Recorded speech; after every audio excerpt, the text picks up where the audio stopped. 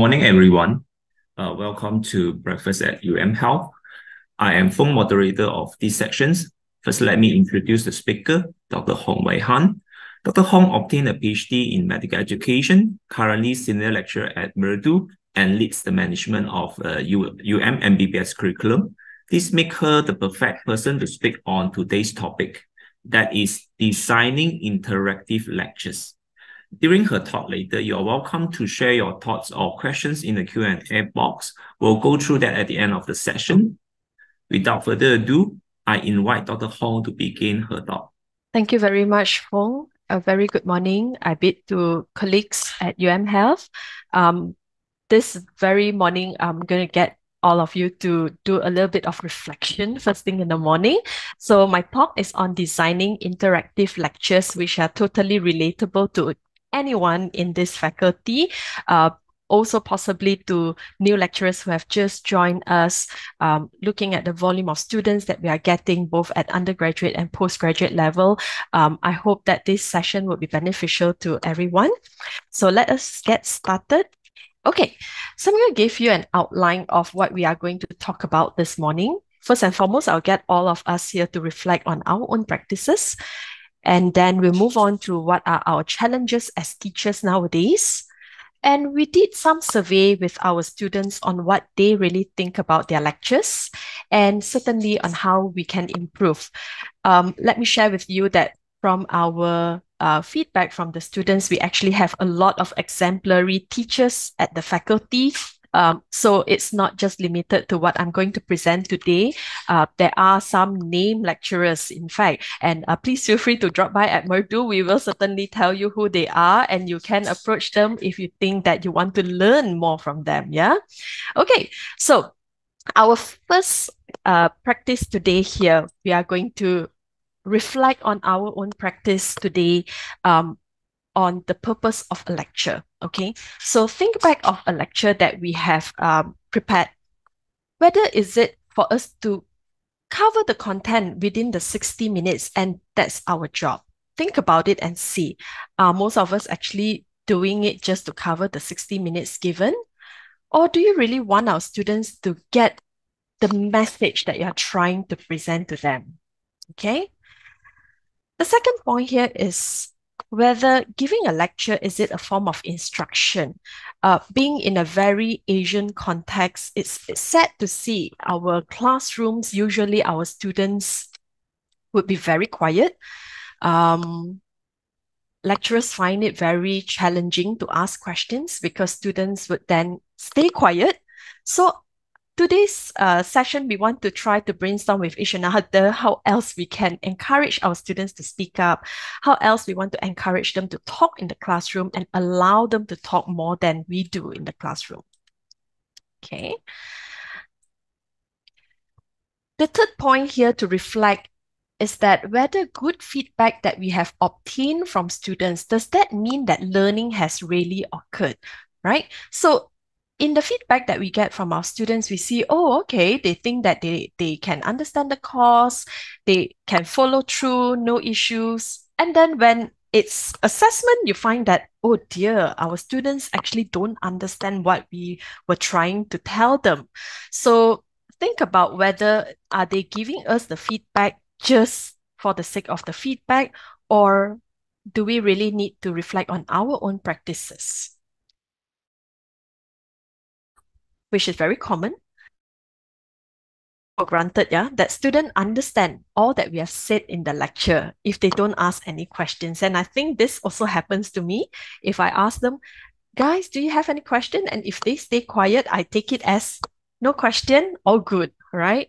So whether is that something that we can think about how we can do better in trying to get them to really catch the message that we are trying to deliver within an hour of lecture in the classroom. And the fifth point that we possibly could reflect today is whether a silent class means the students are attentive and interested. Yeah, especially if we are teaching a group of 180 undergraduate students, I think we won't be able to know them by their names unless if they put a play card.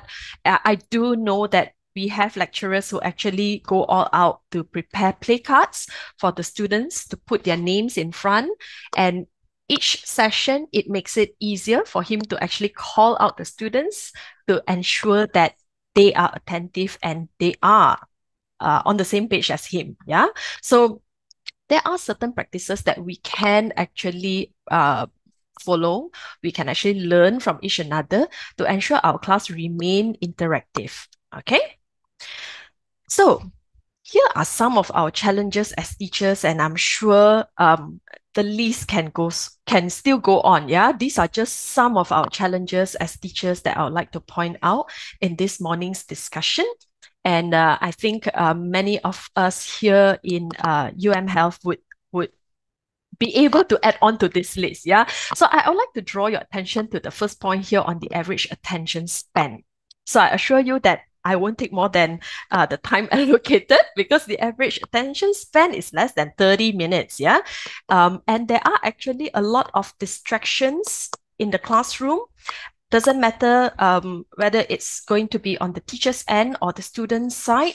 There may be phone calls coming in. There will be notifications on the phone that, it comes popping on your phone and you get distracted. The students gets distracted. They will then look at their phone and they probably don't follow through the lecture. Okay. And many times we have heard colleagues saying that I have so much to teach, but I only have 1 hour. Too much to teach and too little time. Right? So these are our challenges as well. We want the students to know everything. And there is a constant need for instant gratification nowadays. Students being students, I think I was once this kind of student as well. When we enter lecture hall, we expect lecturers to tell me what I need to know. Let me know what is important. Yeah. And I don't deny that this is the case. Having said that, our students have very long learning hours. If we look at their timetable, most of the courses here, we have learning time that starts from 8 o'clock in the morning, stretch right up to 5 in the evening. So that's really long learning hours every day for them.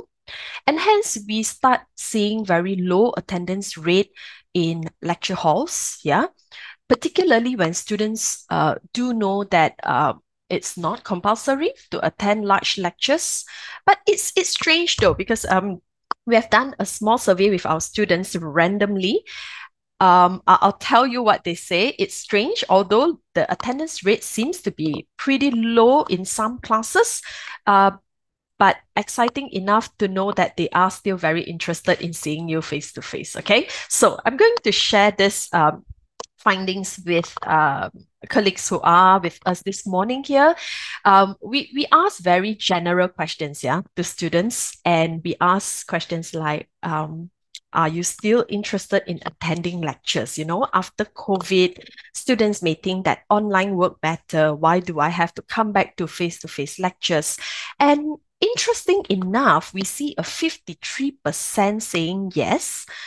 And there are a big percentage of 40.9% saying sometimes. So what triggered me when I saw this number here is that how can we convert this 40.9% into the yes category, So if there is a sometimes in their mind, how we can target this group so that we can do better, yeah, from the teacher's point of view.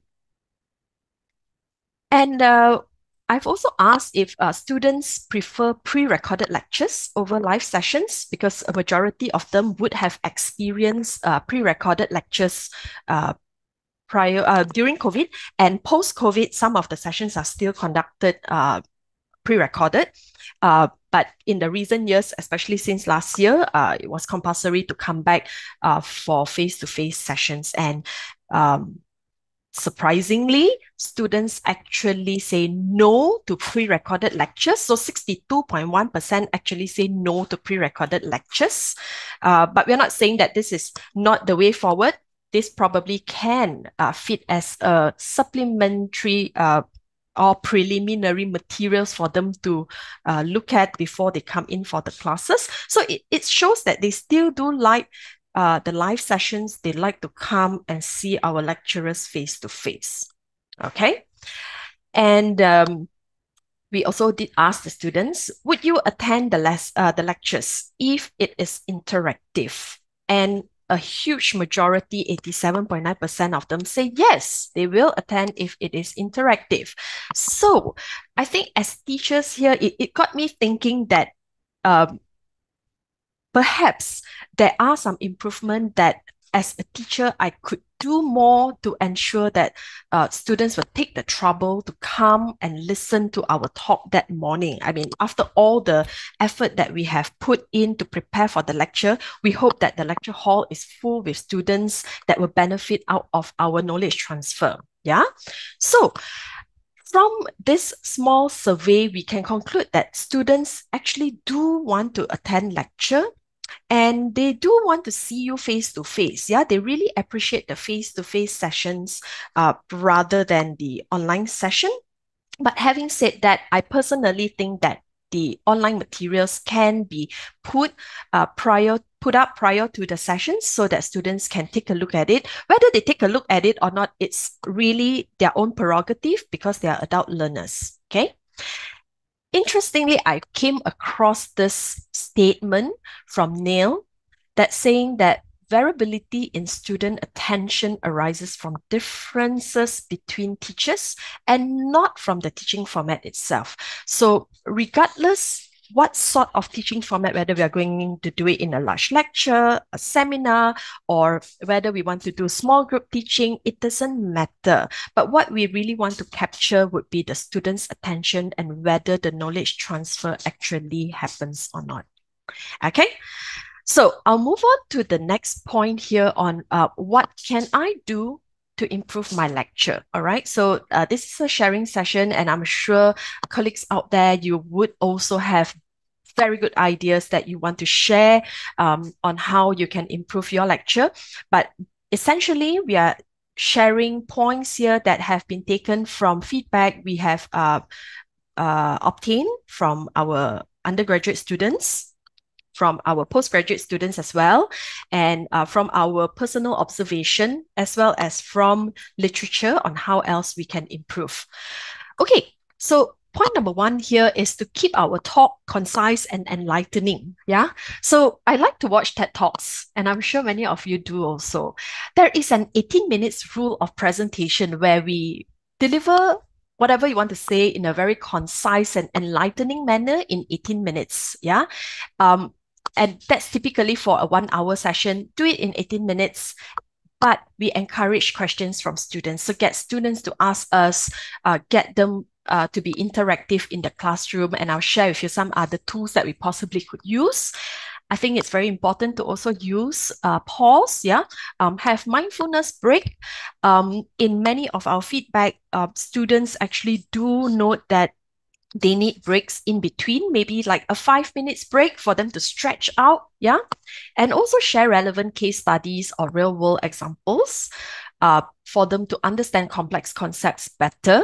I think this is essential, especially when we talk about clinical or any medical related topics that needs the lecturers to share real scenarios that has happened and how this potentially could be relevant to the topic that is being delivered. And add some humor. I'm not saying that we should be clowns, but adding some humor here and there would help lighten up the classroom a little bit. I think we are very, very mindful about our students' mental well-being. They sometimes find it very afraid to speak to lecturers because they find some lecturers quite scary. I think we need to empower them more and allow them to speak up in the classroom. It's very typical of them to be very quiet. And I'm sure many of us here knows that the use of videos would hold attention. So use snippets from interesting videos.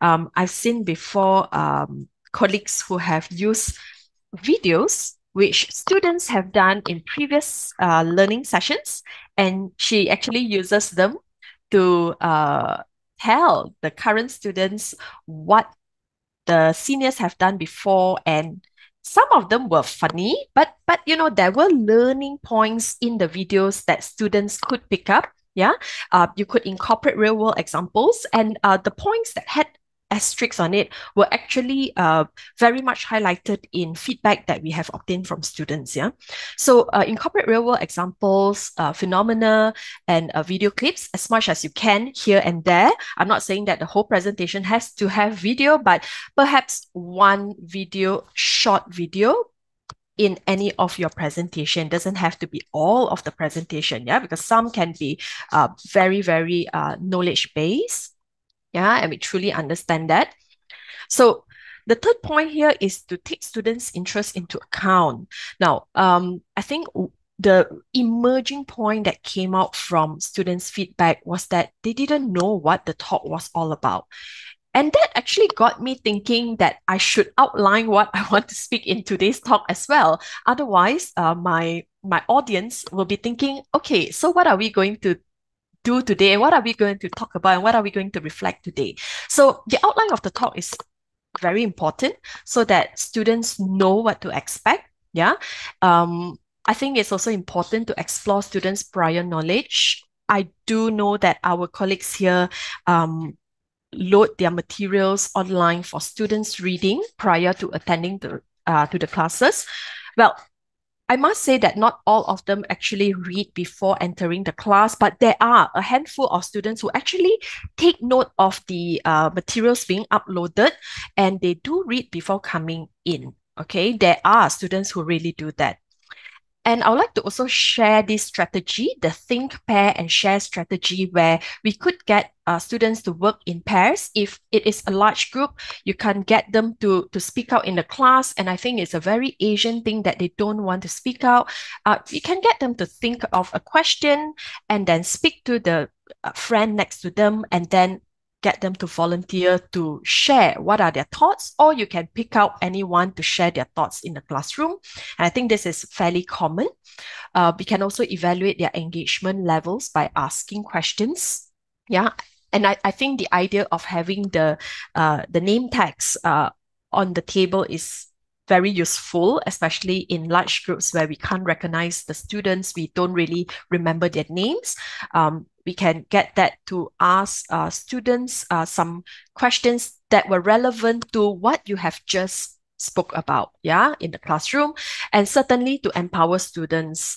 I think many of our colleagues here would agree that students actually are very, very resourceful.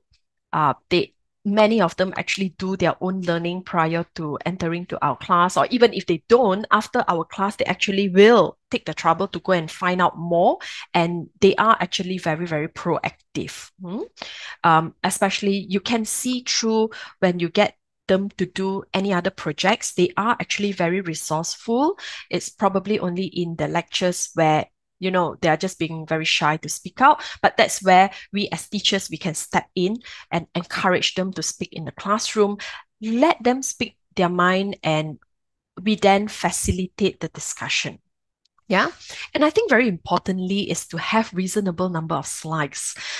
I can't emphasize this more. I can't believe some of the sessions that is meant for 60 minutes actually had 120 slides, and that's scary. Okay, I just can't imagine how students are going to digest the information. They probably will end up being clueless about what the topic is about. Okay, so I think as teachers, we need to be very mindful that our students would probably start from ground zero. So be very mindful that we have to have reasonable number of slides so that we do not have the cognitive overload in them within that 1 hour. Yeah, then they will totally switch off from our session, definitely. So for that, that would be very helpful to help us to organize the session for more clarity and easy understanding.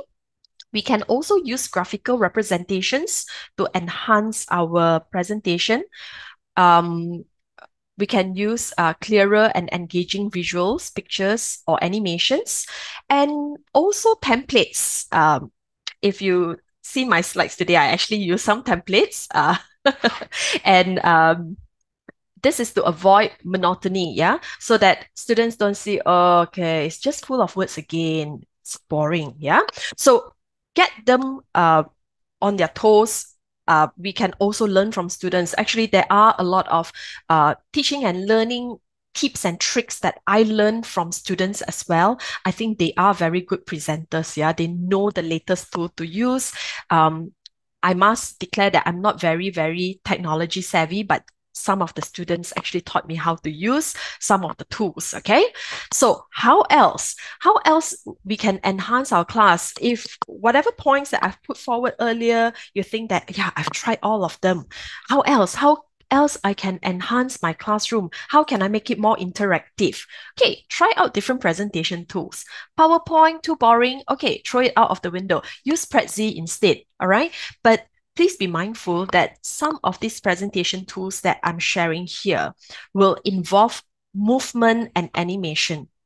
So I've also got feedback from some colleagues to say that it's very headachy. You know, there's a lot of movement. I can't take it. So really, it's a very personal preference.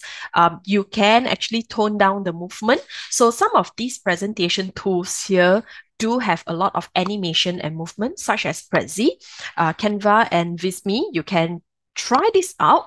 They are interesting. You don't have to use the paid version first. You can try out the free version. And if you really like it, then you can subscribe to their templates as well as their platform. This is interesting. I find that this was the thing that really worked in my class. Yeah, use interactive elements because our students don't like to volunteer to answer questions. So what I did was that I make smartphone my best friend. So I get them to hold on to their smartphone. All right. And many of these interactive elements are available online where you can even incorporate it into PowerPoint. And I'm sure some of us here would even know that there are Slido that you can do polls inside PowerPoint. Yeah. So it comes out like real time. You don't have to exit PowerPoint and then you go into another application to see your poll. So you can actually incorporate it into your PowerPoint itself. So here, I find it interactive because we can get students to brainstorm where they can insert a one word or a phrase or even choose from multiple questions on Mentimeter. You can use poll everywhere. You can even use Google Form if you want to, if you find it more useful. And I find that this interactive element is very useful, especially when it is in a large group teaching. Yeah. Students love quizzes. From the feedback that we have obtained, classes with quizzes usually will get very high rating because they appreciate the effort that lecturers put in to come up with the quizzes. They find that it's interesting because it gets tests whether they understand their knowledge or not. Yeah. They get to respond, but not in a big class. They get to respond, but it's through quizzes, it's through all these tools that is anonymous. So you don't really know who is responding, but you do get the number of respondents. So if you have a class of 160 students, you should by right get, if you get 150 respondents, that's already very good. The other 10, they probably are trying to play tricks and not answer. Yeah. And Q&A sessions does happen. It does happen in a lot of classes, but as we can see, many of our students will just remain very quiet. So I would suggest use the smartphone and, you know, get them to answer using their smartphone. They probably will be happier doing that. Yeah. Okay.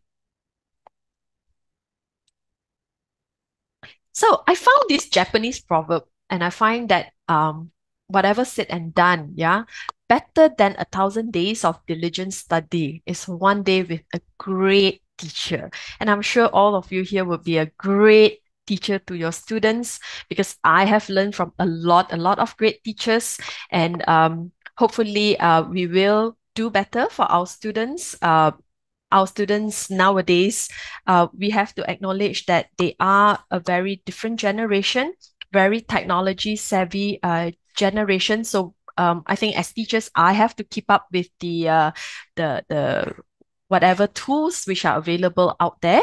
And I hope that today's session would give you a very informative session about how we can tackle students best in our future lectures coming up in the new academic session. All right. So these are the references that I've used for my session, and thank you very much for being attentive and still tuning in. Wow, we still have the same number of participants. Thank you so much, everyone. Thank you, Dr. Hong, for your very interesting and informative sharings of how we can design interactive lectures.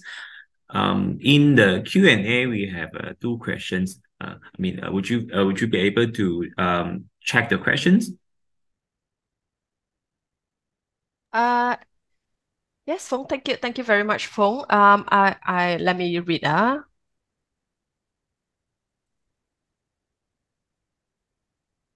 Okay, so a very thank you, Prof. Chan, Prof. YK Chan has said, what are your thoughts about planting questions in the participants so that someone breaks that barrier from being shy?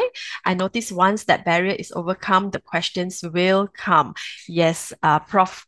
Chan, I think I certainly agree with your thoughts here, and I can't emphasize enough how important is it to throw questions at students, let them think about the questions right at the beginning, even before we start the lecture, so that it gets them thinking. And knowing the audience is also important. If we appear to be a little bit friendly to the students, I think they will be less that there will be less barrier between us and the students, so they are more comfortable in answering us as well. I think the key thing here, and I've learned this from my teacher, is that doesn't matter if they have answered wrongly, because this is a learning session for them as well. And as teachers, we have to be very tactful in overcoming or shaming them in the class. Yeah, perhaps what we can do is that, oh, okay, that's a very good answer, but what about another perspective? Get them to think at another perspective. And I certainly think that with that approach, it will open up other students to answering in the classroom, putting in their other ideas that we probably have not even thought about. Yeah, thank you very much, Prof. Chan, for that thought there. So another question from an anonymous attendee. Very senior lecturers have difficulties to use digital presentations like PowerPoint. When they are forced to use these digital materials, their skill to make students engaged and interactive is almost lost. I notice these senior lecturers are very engaging when they are lecturing in old ways. Would you please give a brief suggestion to make old way chalk and blackboard lecturing interactive? Okay, thank you very much for this point. As I've mentioned earlier, I think we have to move with times. Yeah, it is difficult to start using digital presentations, and I do agree that many teachers actually struggle with preparing an interactive PowerPoint. Yeah, I think what we could possibly do as teachers is that we embrace the technology and learn from the students. There are also students who are quite willing to help to beautify your PowerPoint for you. Yeah, it takes time. But as I've mentioned, it's a learning curve for everyone, including me as well. I'm not a very tech-savvy person at the beginning, and I've learned a lot from students. I've actually tapped on some of our students and I say, do you know how to use these tools? And I get them to actually come, help me, show me how to do it. And then I try it on my own. I think at the beginning, it is difficult, but once you have tried it once, and you probably want to do it better the next round. And I think it just have to get started somewhere, somehow. Yeah, I think that the chalk and blackboard way is a little bit difficult nowadays. Yeah, with so much for us to tell the students, we want them to see things, and that's where we also need to load with pictures, yeah, interactive materials like videos, so that the attention span is there. Yeah. So most importantly, we get the message across. You can also have materials that is being uploaded for students for extra reading. So it doesn't have to be everything being presented within the session itself. Yeah. Don't spoon feed them, please. Yeah. I've got Dr. Mohasmi. Does Merdu offer service for interactive lecture presentation design? Dr. Mohasmi, sorry, we don't, but we are happy to sit and go through with you. Yeah, I certainly can do that with you if you would like to. I'll suggest some of the tools that you can use and you can try out on your own. And if it suits you, then there you go. You can start doing it on your own. Yeah. All right. Okay, so I guess in the interest of time, Fong, would you like to wrap up? Yep. Okay. I mean, thanks everyone for staying. We do discuss. I realized that we do discuss about, I mean, technology. You know, I mean, anyway, I believe that technology will not replace us as great teachers. Yeah. I mean, it's just we might need to like what Dr. Hong say. We need to go with time and we catch up some technologies for the generations that we are teaching. And with that, that's all the sessions. And again, thank you everyone for staying.